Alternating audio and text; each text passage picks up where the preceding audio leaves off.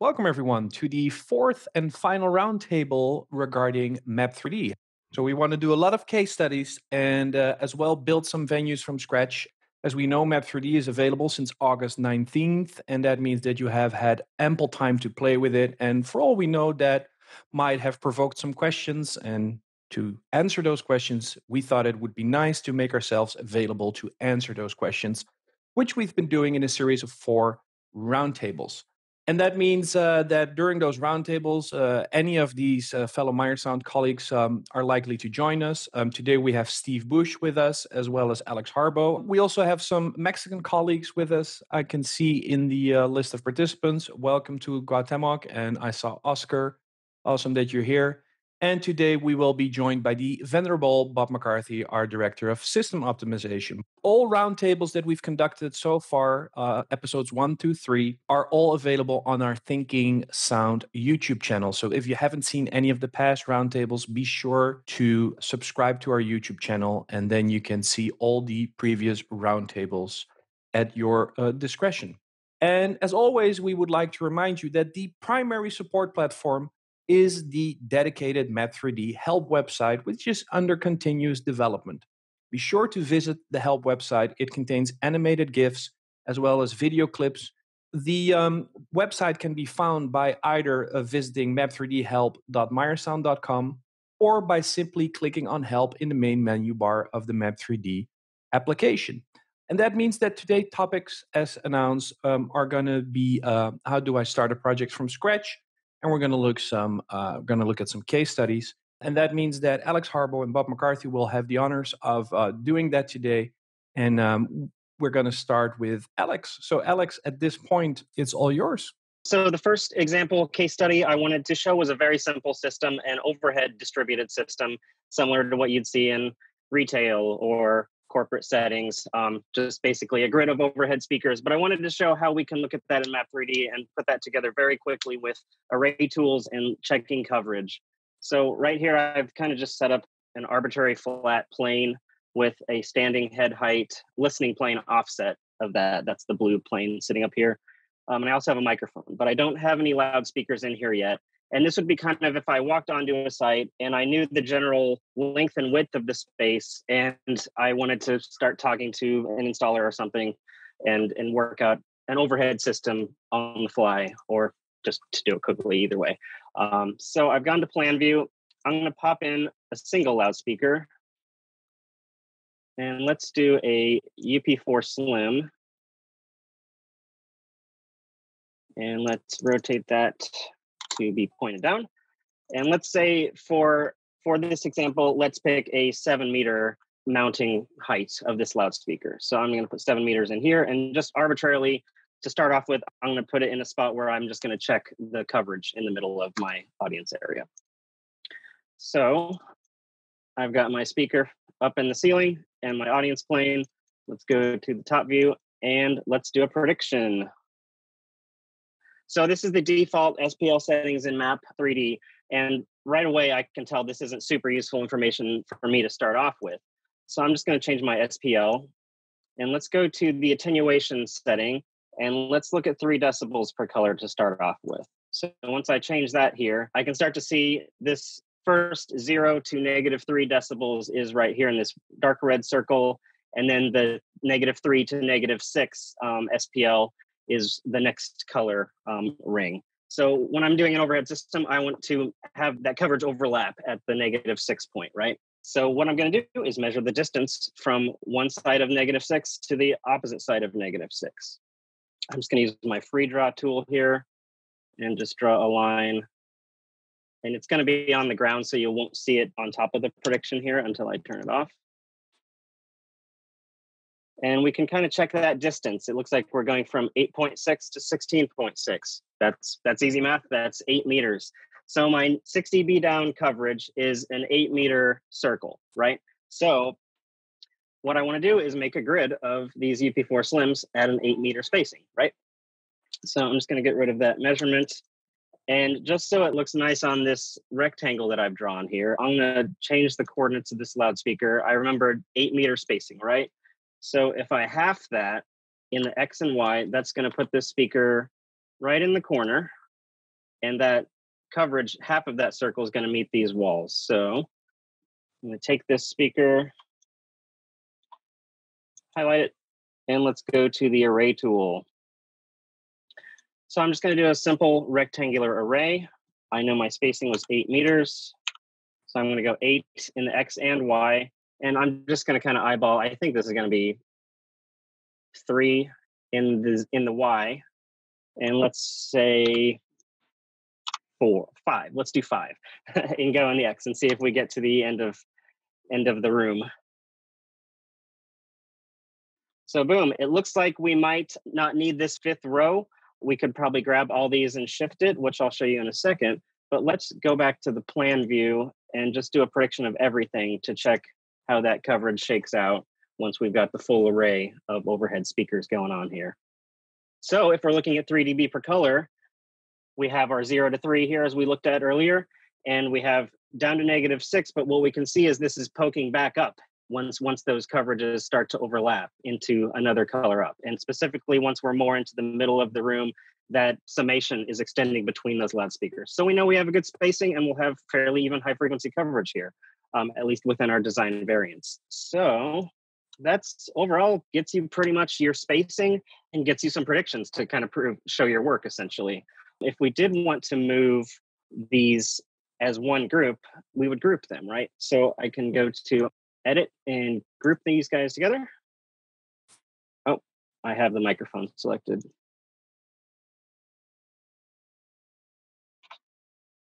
Just put him out of there and then group these guys.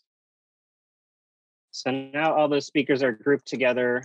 If I wanted to move them as a group to fit, say, a ceiling grid or to start to coordinate with architecture, this can make this a little easier. You don't want to drag them completely out of the room like that. But that's my first example, just a simple overhead system, how you'd look at coverage with the SPL, the different ways we can look at SPL in MAPP 3D, arraying and using the grouping tool to move these guys around if we wanted to coordinate these into a ceiling grid or something. All right, I'm going to unmute, and I'm just going to ask Alex to go through the measurement, that little measurement trick to that you used for the spacing. Sure. There's 2 ways you can do this. I use the free draw tool for this one because I don't have anything to snap to in this case. If you have an imported DXF or an SKP file, or you have actual elements, objects like geometry drawn for your room, you can use the measuring tool up here to snap to vertices or midpoints of any of that geometry. But since I really only have a rectangle here, I'm using the free draw tool. So let's just do one more speaker again. Alex, do you think it's cool to, rather than having 3 dB per color divisions, that we use our quick design settings with a range of 12 dB and 6 dB divisions like we discussed during previous roundtables? You can absolutely do that. And I was going to share that on my next one, but yeah, let's look at that. So let's change how we're looking at this SPL and make it a little more refined and filtered, essentially. So we're going to change the range of that SPL from 42 decibels from 0 to -42 on that attenuation scale. We're going to shrink that down to only 12 decibels. So we're really going to see from 0 to -12, and then it's going to be black, and it'll basically be off. We'll know we need something to help there, or maybe we didn't want coverage, and that's where we want the coverage to end. And then with that 12 dB range, it's kind of a useful tool to make your resolution of the colors that your SPL is showing to be 6 decibels per color, meaning your prediction's really only going to be 2 colors. It'll be your 0 to 6 and 0 to 12, and then nothing. So it's really a pass-fail of, does this meet my primary 6 dB variance in coverage? Beyond that, you can see where you need help or where you're going to need a fill rather than, say, a delay, for example, in a theater PA. And Alex, you ungrouped your array, right? So that you could single out the one speaker. That's correct. Yeah, I did a prediction thinking I was going to be one speaker, and I forgot I grouped them all. So all of them predict. So yes, I did just ungroup those to get back to one speaker. So we have the old crimson and blue prediction here. We are at 6 decibels per color. So what we had looked at earlier when we were counting 2 colors, we only need 1 color, and that's this red color. So if we were to measure the width of this red dispersion at the listener height, I've just selected the line that I measured that red with right here. And I'm going to, do some math between those X measurements of, let's call this 15 and let's call this, 22 and a half. So that would be 7.5 this time. I think last time was 8. So either way, we're within half a meter of what we did last time. And that's probably down to the resolution and the randomization of the prediction. If we turn everything on, it should be a big red coverage of within 6 dB everywhere, except where we have some interaction, but these are in real life probably small enough to not be noticeable to the average listener. Yeah. So overall, we see everything's red, and we can start to see where our coverage dies off right at the edge of the room where we might not want sound to go. So for those viewers that are not familiar with this technique, be sure to watch the second roundtable where we discuss this at great length. Thank you, Alex. The next example I wanted to show, I'm going to build on what we just looked at by looking at coverage with different SPL ways. We're going to use similar techniques, but in a different setting. We will also look at how to combine different types of loudspeakers. Like we're going to look at a main and delay for a theater here. So this theater is an actual project. This is a 2-level theater with a balcony. And let's see, the previous design had an array in it, but I want to remove that. Let's take out the old speakers and start over.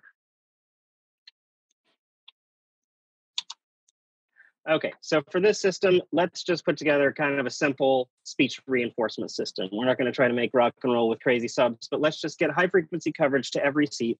Let's use our tools we just looked at for the overhead systems to kind of apply that to more of a speech reinforcement theatrical kind of setting.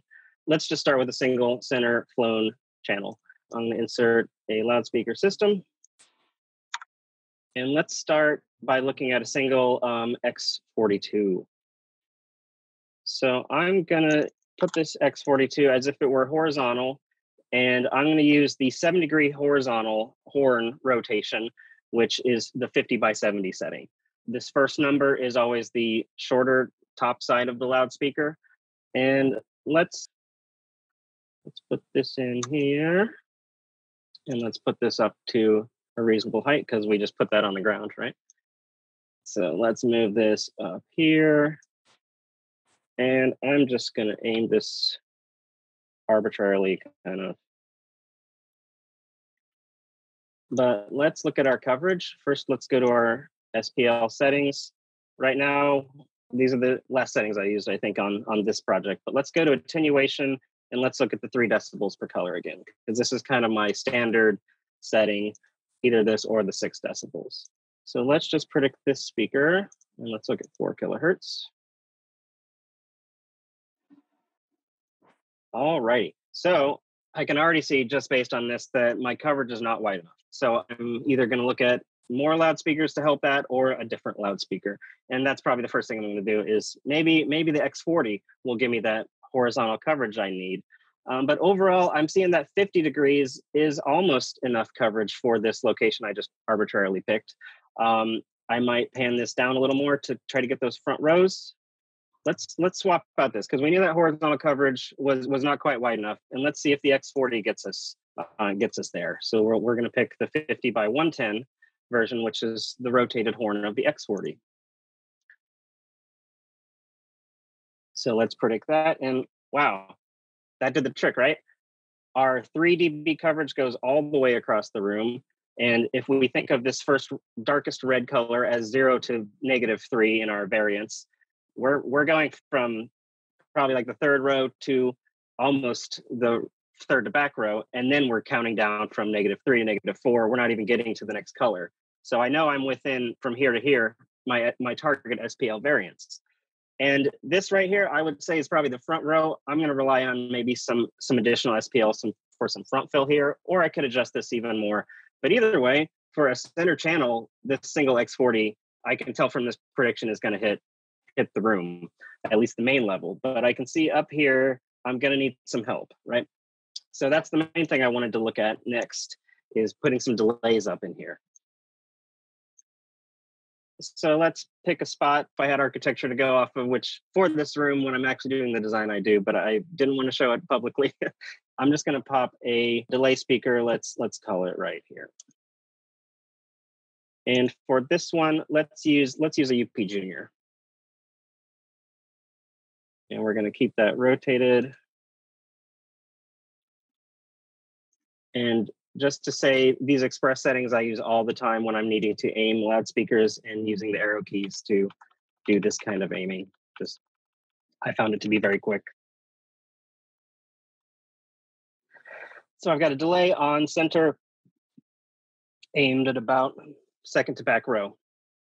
Let's see this prediction. And one thing I'm going to anticipate with 4K and UP Juniors, having used MAPP for a long time, I know 4K isn't necessarily the frequency I want to look at the UP Junior with to determine what the overall high frequency coverage is. Specifically on the UP Junior, because the crossover point is into or very close to this octave that I'm looking at here.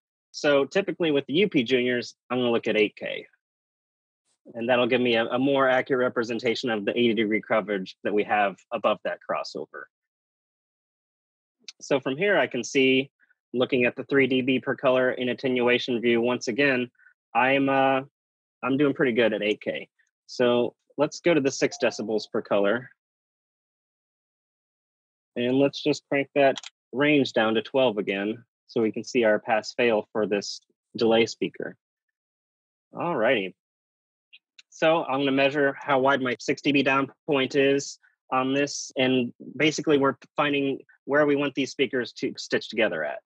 So I'm going to measure from here to here, because I want these to stitch together maybe the second row of this balcony. And let's find that free draw I just made. And so we went from positive 3.1Y to negative 3.5Y. So I'm just going to call that, let's call that 6.5. I can already tell just visually that I'm going to need 3 delays, right? I might be able to pull it off with 2, but just for this example, I'm going to do 3.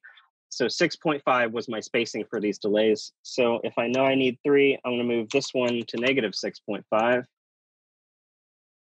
And I can already see that's a little too far out, right?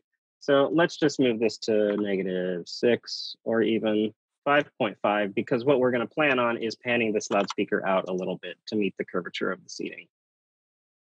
So I'm going to move this to maybe, let's call it 10 degrees. And I went the wrong direction, so let's get a negative 10. All righty.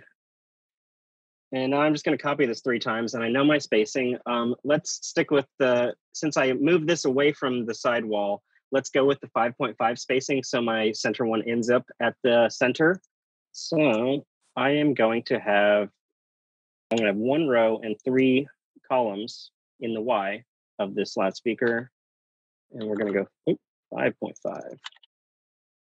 It's going to give us 3 loudspeakers, and we can just fix these pans pretty quickly. So now we can predict all 3. Boom, we are red all in the balcony. And after this point, I like to kind of start to look at this a little more granular to really see where my coverage might be doing some interaction and things that 6 decibels might not have shown me. But overall, I can still see with my 3 dB per color that I'm still really good. And I can hopefully get a little bit of SPL from that main loudspeaker to help tie these together and source to that main speaker, which from the predictions I saw, that front of the balcony was getting some of that main loudspeakers dispersed. So Alex, before we go forward, yeah. We have a question from Hidenori, and Hidenori is wondering whether you could elaborate why 8 kilohertz and not 4 kilohertz. He noticed that you mentioned something about the crossover. We can look at 4 kilohertz again. The UP Junior, specific to its crossover point between the low and the high frequency elements of that loudspeaker, that crossover point is, if I recall, around 2.5 kilohertz. And if we're looking at the octave centered at 4 kilohertz, 3.5. That's why it's trouble for 4. It's at 3.5. There you go. It's right up in there. So yeah, if I show you a 4 kilohertz prediction again, and let's turn this on to the very high res so we can see as much as we can with this. Basically, when we're aiming speakers, we want to be in the custody of the loudspeaker, in the frequency span where we can see whether we're aiming the speakers right without any interference in the handover between the transducers. So if that handover lifts too high in frequency, you're going to see lobing throughout crossover, which is inevitable. But it doesn't help us in aiming the speaker. So we want to go high enough so that we're no longer in the shared custody of the low frequency transducer and the high frequency transducer. we used to call this the kind of skeleton hand coverage, where if you are expecting even 50 or 80 degrees coverage and you start to see some weird kind of thumbs on the coverage, that's when you can kind of see, all right, I was expecting 50 or 80, but not really narrow things with side aberration. So that's when you might look at the next octave or a more granular range of bandwidth. There's our example of a dispersion and resulting coverage that I'm not expecting, and I don't want to make decisions based on this coverage, essentially. So I'm looking at this and I'm just saying, I'm not going to make decisions on this. I'm going to look at something else to really try to get a nice coverage of. If you were to go to 24th octave or some super high resolution at 4 kilohertz, it would be much more well behaved. It's a composite of 24 measurements of 24th octave. 4K is already starting to get in the clear, but 3500 is where it's really cloudy. See, it's already starting to widen out. Yep, so it's starting to pull it up together and just have one element make that. Exactly. So those are my quick demos of how I kind of approach design with looking at SPL and using the array tools to determine spacing and using the array tool to make arrays of loudspeakers that have consistent coverage, either in an overhead system or a fill or delay system for a more performance PA. I would do this for front fills, underbalks, any kind of distributed system this is super useful for. So, Alex, I was wondering if we want to do this slightly more sophisticated at the expense of more time, is this something that we could also do with a polar array? Absolutely. And then put your pivot point all the way upstage? Yeah, the challenge of that right here for me to do live would be knowing the angle that we wanted to start and end at. Right. So but if you really want to track that balcony edge or stay parallel to the balcony face, then with a little planning in the CAD and measuring that, or if in future tools we have a measuring, angle to help that polar array tool, which is a feature I've requested, that will be a lot easier to say, all right, if I start here, I need to have this speaker end at 20 degrees from there with a rotation point of -20 and put 3 elements across that arc, essentially. That's really easy once you know your start and end points, or if you're just being able to cut it off, like with the geometry. But yeah, with actual arrays, it takes a little bit more preparation, essentially, to get that ending point, or a lot of guesswork and trial and error. So this is my quick way to kind of eyeball and measure coverage versus measure geometry specifically. Let's go to Bob. Okay, get ready to slow down. Okay, I am not going to design from scratch. I'm going to take you into some places that exist that or hypotheticals that exist, but that I've already done some work on, and we'll sort of walk through. This is a real place, and you can visit this place someday. And it's called the Pearson Theater. It's at our home in Meyer Sound in Berkeley, California. Some of you may already have been there, and some of you might be actually in the factory right now. And it's a small theater. It was originally designed. We were told it was going to be the great place for us to do seminars. So all of the chairs or desks and all this. We did 2 seminars, and then it was taken over by Constellation and cinema people, and that was the end of that. So it's a really great cinema space and Constellation space, and so that I'm going to show you how we would design that for a modern immersive system real quick here. So this listening plane it's a kind of a funny distribution. It's a rectangle, and then king and queen seats on these 2 spots over the doorways. So this is essentially where we are going to try to hit. We have a main system that's in the front, and those are called the Asheron speakers. And I use pretty much exclusively this 12 dB range with 3 dB per color. So my feeling is if you can't get it within 12 dB, I don't mind it being black, because that means it's effectively in, if you read my books, you're in the isolation zone. So you're effectively uncovered. So this is a case where we have the speakers, and I can give you a little section view to see where you are. We're shooting straight ahead, straight out, and there we are. The height of these speakers is not optimum for coverage. It would be actually a little better for me to raise them up, but it is for the cinema, wants them in this range for the cinema imaging. And so that's where they are. And so what you can see is that normal laws of physics are applying here. As you can see, it get quieter as we go deeper into the room. The left and right are coming in, and I've got this one. This is at the more traditional type of aim, and this is at the super immersive aim where we're crossing over to the center. So the difference there, not a lot, because it's a wide enough speaker on a very narrow piece of real estate. So it's really not going to make a big difference. That's your main system. But let's get into the side surrounds, because that's where this sort of where I came in to do some design work. We wanted to look and see if we can make a completely immersive system that goes around 360 degrees, and that's what you have here. And so if you start from here, you're handing it off from the mains, and you have to climb up the hill. Remember, if you look on this section view, you can see that we have to climb the hill. And so my aim is, all the way right now there. Let's see if I can show you this guy. We can see where he's aimed. There he is. Okay, so you can see he's aimed at the top of the room, right there. I've just aimed at the top seat. And that's, to me, facing a steep rake like that, I'll take my chances that I'm going to miss the front. Let's take a look. And I'm going to shoot that speaker again. And you can see I obviously didn't overshoot the front of the room. So you can see you've got a bit of a challenge there, and we could do a little better. Let's try to raise this speaker up. So I'm going to go up a meter, and now I will re-aim the vertical. Whoops.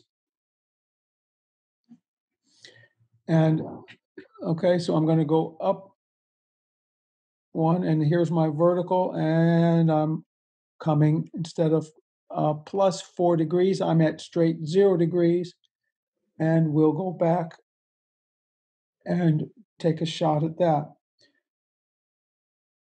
And I'm getting a better response. So as long as this isn't too high from a image point of view, we want this to be a side surround, not an overhead surround, then we're okay on that. So then as I go around the circle,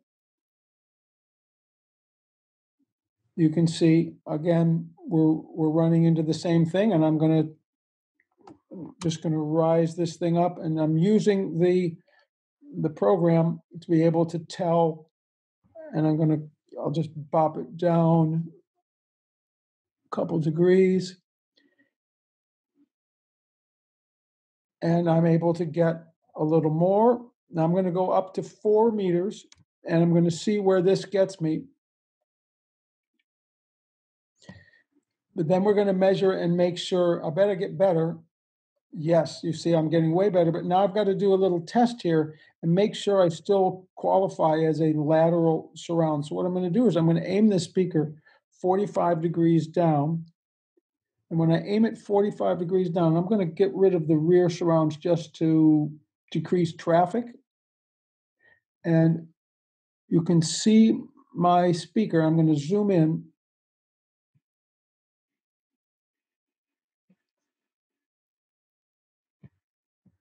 What I'm looking to see is my speaker still on the people? And so there it is.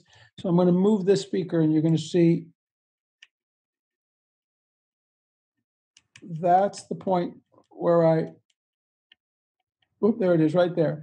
51 degrees is where I am right now at the edge of people. Well, I guess if you technically call my edge of people on the chair 38 degrees, haha, so I made it. So the reason I go for these numbers is that if you're at higher than 45 degrees, then you're really kind of more overhead than you are to the side. If you're below 45 degrees, you're more to the side than you are overhead. So this still technically qualifies, not in the aisle, but on the person's armrest, but on the person's head, I'm still okay. And this is a funny application because it's one where the room is so small that you can tell the difference in angle between the armrest and the chair. So I'm going to go ahead and go back to my 4 degrees down or whatever it was and predict this again. And I'm going to tell the people there that because I worked with the sort of parameters that were given. And of course, right now you can see I'm stuck inside of a bar. You see that metal bar that I'm on? That's the hanging bar. We're going to have to talk to somebody about that. So my next stop up would be 4.5 meters. Probably I'm clear of the bar. Oh, I'm on the wrong speaker. 4.3. Yeah, I'm inside of a bar just fine right now. And yeah, no structural engineer has to get to work now. And mistake, I've just predicted everybody. Okay, so there you go. Now you can see I've got really good immersive coverage. I'm covering virtually everybody in the place. So I'm going to go ahead and preemptively move this up. And now I got to show you a kind of a fun thing. This is a fascinating little piece of information for you. If you take a look at this speaker, you can see there are 3 parameters in play.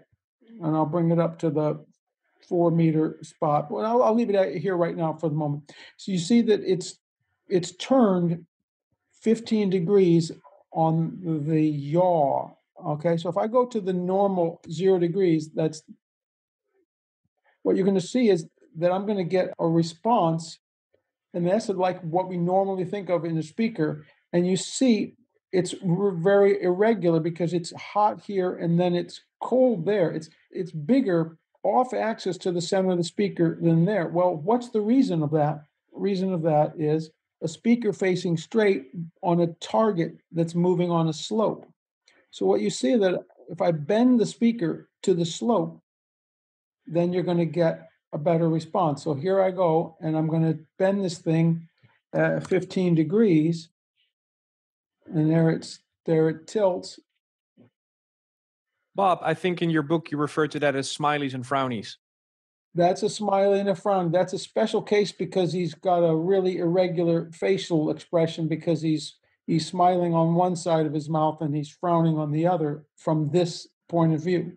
So it's a tweaky thing, but what I've done is because of the fact that it's a 110 by 50, it's a speaker that has a very different pattern in the 2 dimensions. So I've got to bend it to make it essentially coplanar with the shape that I'm covering. So you'll see that each of these has a little bit of has this 15-degree bend on it to go with the rake.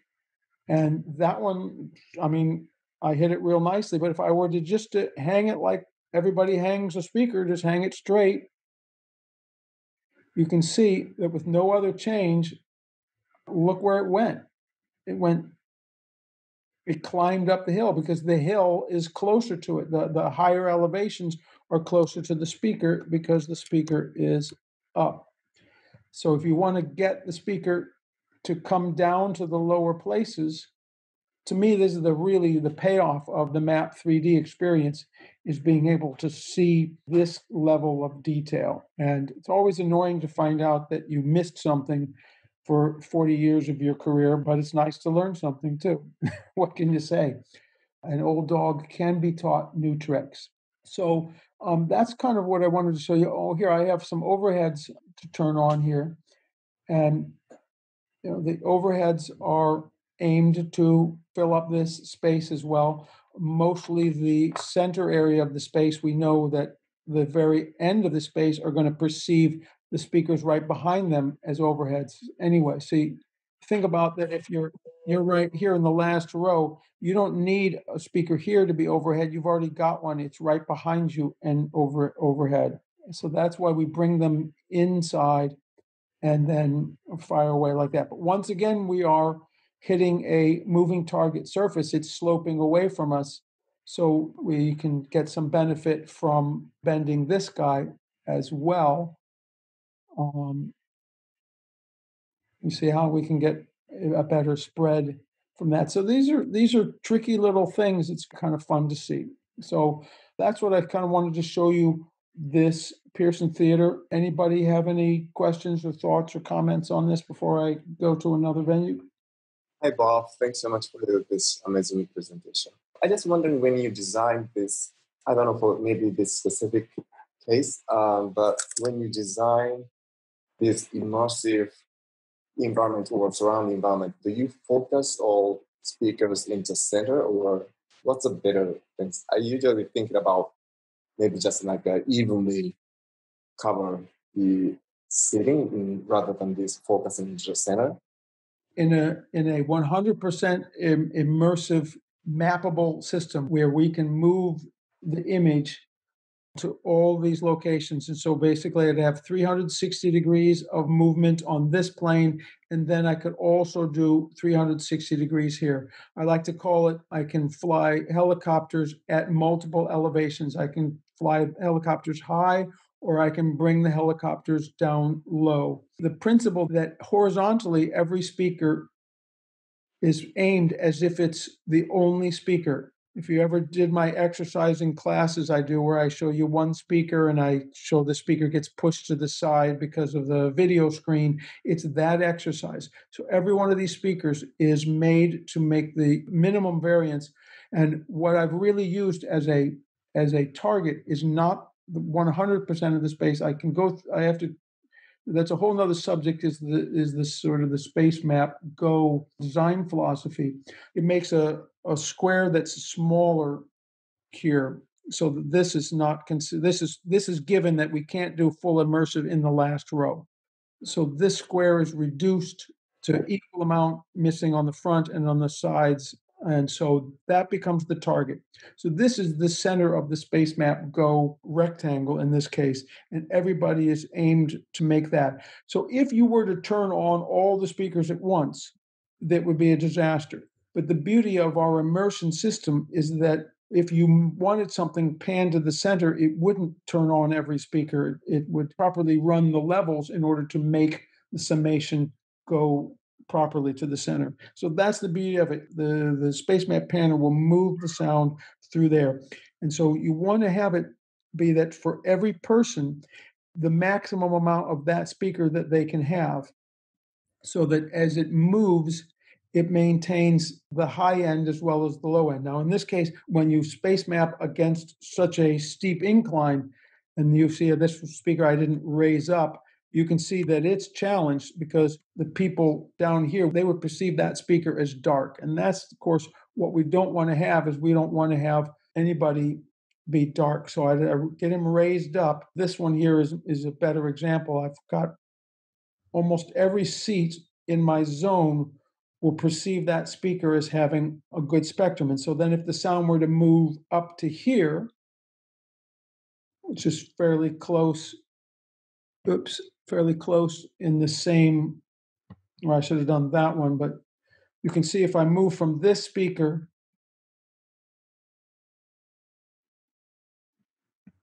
to here, I just made a vertical move, that see how much many of the people would perceive they'd have the same frequency response, and it would just move vertically. So then when I go from here to the next spot horizontally, the helicopter is moving this way, and so many of my people are still having the full frequency response there, and it continues. So that's the principle involved here. It is a truly multi-channel. It's not everybody is an array. It's every speaker for themselves. It's as cowboy as you can get. Everybody's 100% on their own. Great. Yeah. Okay. Thanks so much. So Bob, we got a question on the chat by Kai, who was wondering, how does that aiming work with Atmos? Atmos uses very similar strategy. Atmos has a couple of advantages over us, and that is always in movie theaters, so it has very consistent shapes. And of course, this is a movie theater, so the Atmos design is pretty close to this. They will bend some of the corner ones back a bit, but it's essentially a true multi-channel strategy. So there's not a lot of daylight between us and Atmos. We do tend to use a smaller quantity of higher power speakers is our strategy. We don't think you need 5-degree granularity. 30 degrees is a really good amount of granularity. You don't need a speaker at every 5 minutes on the clock. Every hour is more than enough. And that for low frequencies, 45 to 60 degrees is plenty sufficient because of our localization of low frequencies is quite poor, and localization is overruled by high frequency components. Thank you, Bob. So I think we can go to your next project. Okay. Well, this is real quick. I'm just going to show you one more of these. I'm going to make it mucho fasto. This is a real live demo that have going in New York. I'm going to go over and listen to content on it today. And this is at a small studio in the Jazz at Lincoln Center complex, and it's a complete immersive system. So you can see this rectangle in the center, that is the prime immersion area, and then this is all the area that's covered. If you look at just this square, you'll see that we have really optimized the coverage. So that's all inside of my zone. And the X40 is such a great tool for this. You can see how well it performs. And then we wanted X20s for this job, I freely admit, but they don't exist yet. So we've got UP Juniors, I believe, but they're narrower, as you can see. But we are covering the whole area within the 6 dB range. We've created what I call a planetarium dome. If you look at it this way, you've basically got a planetarium. You've got your helicopter can fly this way where it's perceived as lateral, and it can fly up into the dome, and then it can fly circles around in the dome. And then you can see that we just have 4 locations for low frequencies. So that's all the same principles again.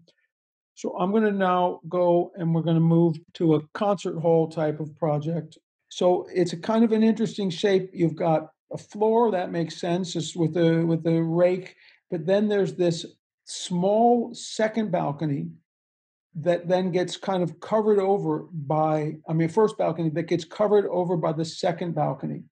So it's a bit of a strange shape. The upper balcony comes and wraps around and blocks off where you would have coverage on the first balcony. But if we look carefully at the first balcony, go to the plan view, and I'll take away the second balcony. And there we go. We see this is the only area where there's seating for the second floor, and then there's seating above for the third floor. So you see you've got a really kind of a strange shape. So we've got a main system, and so let me turn on those planes. Third floor, there it is. You can see now I've got to hit this thing, and so you can see I have a real challenge because it has to wrap around. We can't tell the sound to come here and then come around the bend. My array set is not able to do a kind of a balcony avoidance scheme. So 4, 4, 6, 5, there's a little bit of relaxation as I hit the front of the balcony. And then it goes 4, 5, 7. You can see I've gone back deep again and then opened up wide to the front. So really we're playing a 1 balcony scheme rather than 2. So you see it go narrow, then go a little wide, and then go back again.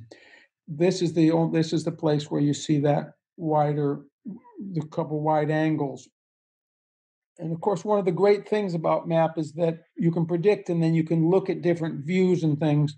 Now, this, of course, is that sales presentation version where you've got a 42 dB range. So I'm going to go and get down and dirty. So I'm heading to my project settings, go back to my 12 dB, and we're going to see what this thing really looks like. Do we have it covered? And the answer is pretty good. It's pretty obvious, though, we're going to need a right side of the PA. But we did reach to the third balcony. We did die out at the top of the third balcony, which is desired. and we're not too overloaded in the front. And what can we do with that front? Well, maybe we can do a little bit of work on the processing to bring that down. And this is, and you can see I've already got processing in here. So my device is got I've got 6 channels of processing. I'm basically doubling up the speakers. I've got 12 Lena. I'm going 2 boxes per channel. And you can see the processing that I've got going. And I am doing a nice little gentle slope. And what have I got? Go to the U shaping. I'm already at 6 dB. If I were to push this a little harder, I'll go to 7, 5, and go to 6 dB per octave here, pardon me. And I'll just bring this guy down a little more. I'm not going to touch that one. Okay, so I've just basically pushed the processing down a little bit, and I'm going to go back to the model view. I'm going to turn on both sides. In fact, I can do that by just doing this. I really make use of the feature of MAPP that makes these things not see-through, and that allows me to see where my speakers all land and if they get blocked by a balcony, for example. So I'm a big fan of that. And in a case like this, where you have this funny curve, if you looked at it just in 2D, you would conclude that all of these center seats are blocked by this. But the 3D shows that those center seats actually have visibility to the cluster because these arms only come down and knock out the sides, most of which are unpopulated. We have under balcony speakers are also part of this system. As you can imagine, we're going to need under balconies. Okay, look at that now. So we have a couple of these hotspots that are where left crosses right. It's right down the center of the plate. But other than that, if you just sort of remove that, everybody is inside of our window now. So that's pretty darn good coverage. I'm pretty happy with that. So that's my main system. I'll show you some other parts of this system. Let's see, we've got things like under balconies. So there's under balconies on the first floor, that's 4 boxes across, and under balconies on the second floor that are just 2 boxes. 2 boxes are only needed here and here. I don't even really need it at the center because I got such good coverage already from the big boys. So those guys, if I shoot them real quick, you'll see, and I'm going to turn off third floor prediction surface for 2 reasons. One, it's not needed, and it just slows everything down. So if I look at these guys now, my intention is to light these up effectively, and this area in the center doesn't need to be covered because it's already got full visibility. So these are where the eclipse starts to happen from the upper area. And so I have an overly spaced system on the lower floor on the first under balcony, which I can turn on now. That's a more traditional spacing like what Alex had described earlier. So they are going to just do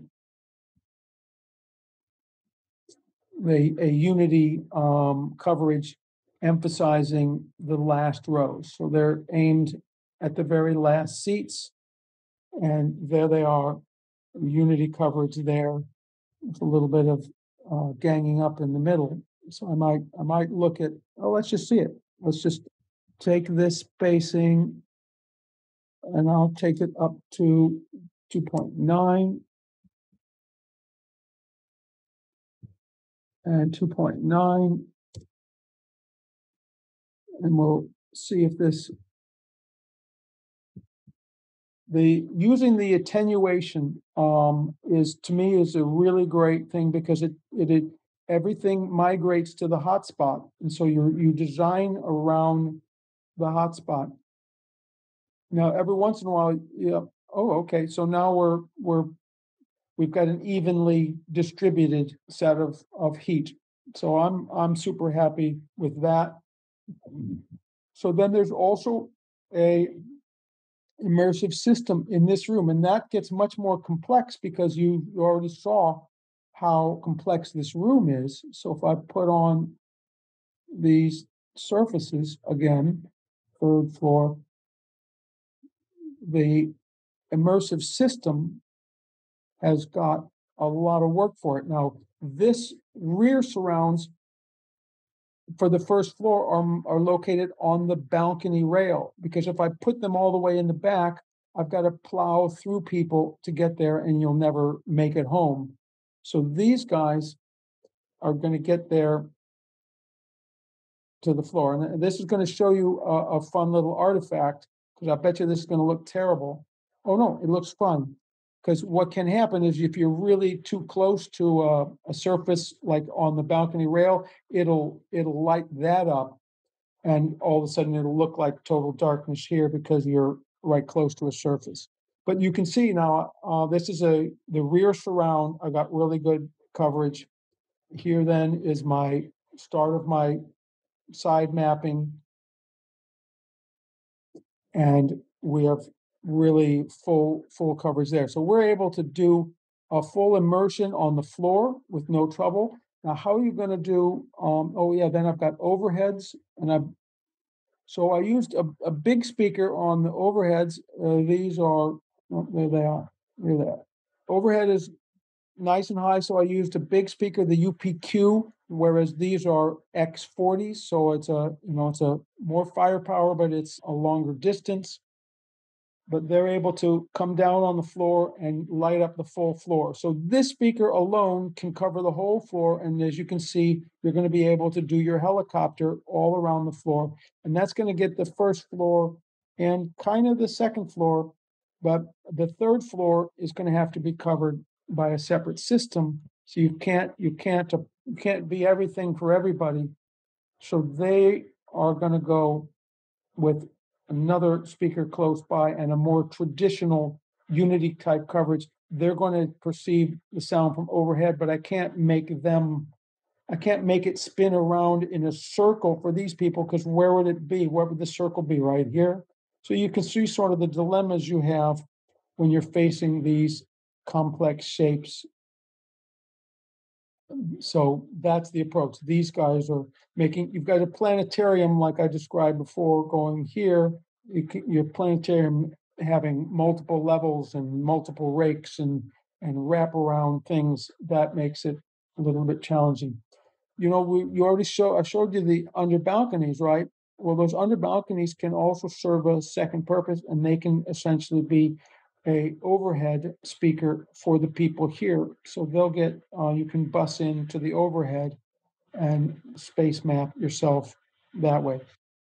We have another question from Kai, which is more towards the design choices that Bob makes rather than MAPP 3D itself. But that being said, Kai wonders whether the compromise of the surrounds is okay for the customer. I think he's referring to the fact that you have a fully immersive experience downstairs, whereas on the second balcony, there's only so much you can do with your overheads.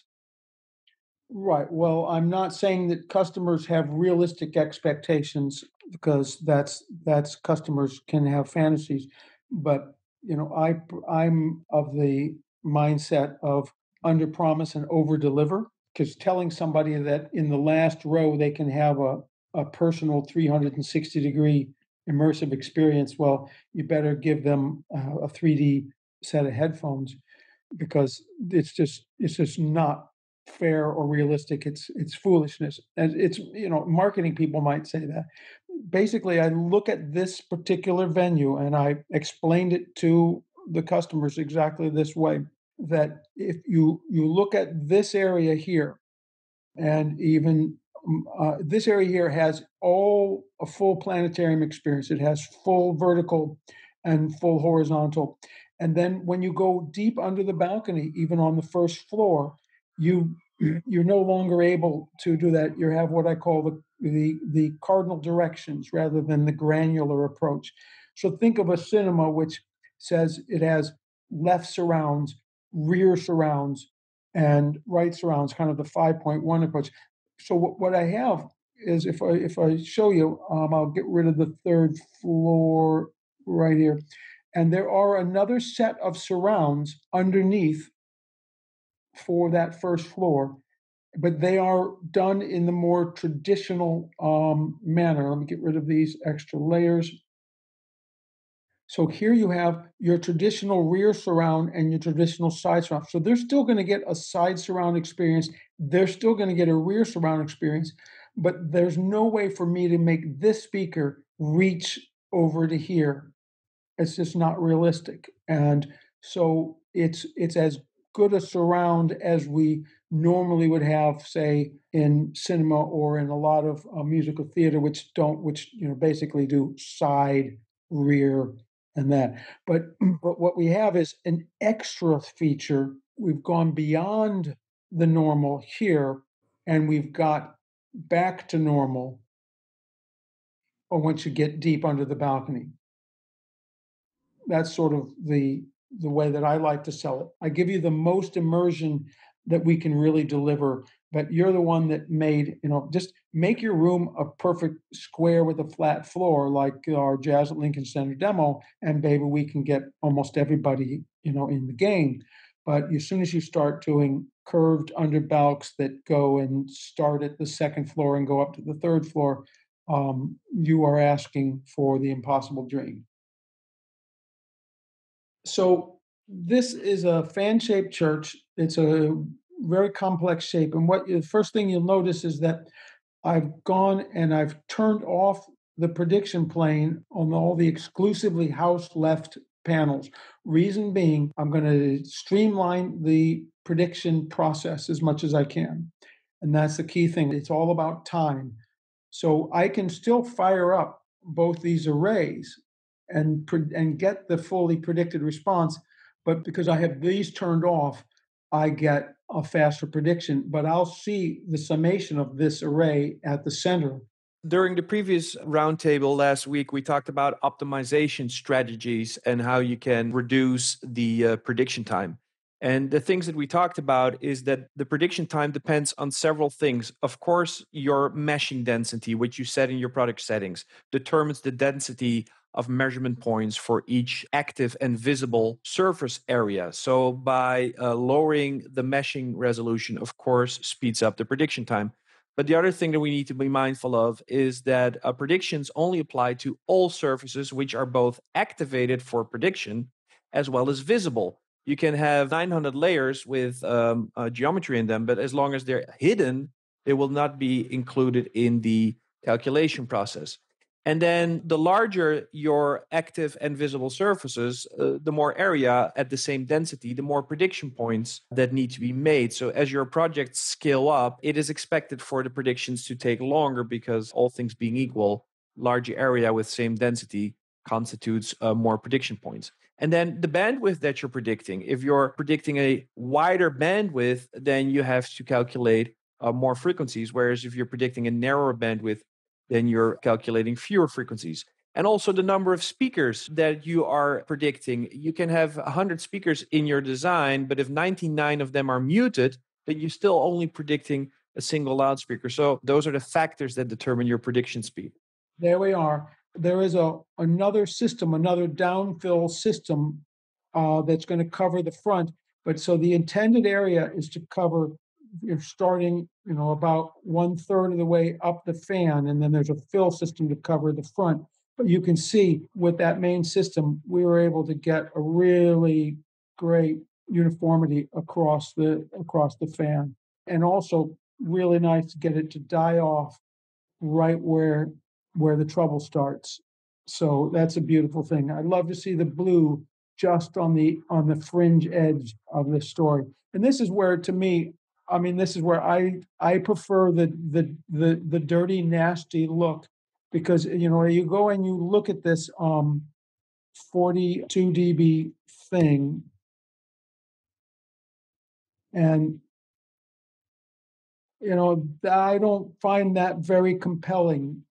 Okay, if I look carefully, I know that means that's in the -12, but that's 50 Shades of Orange.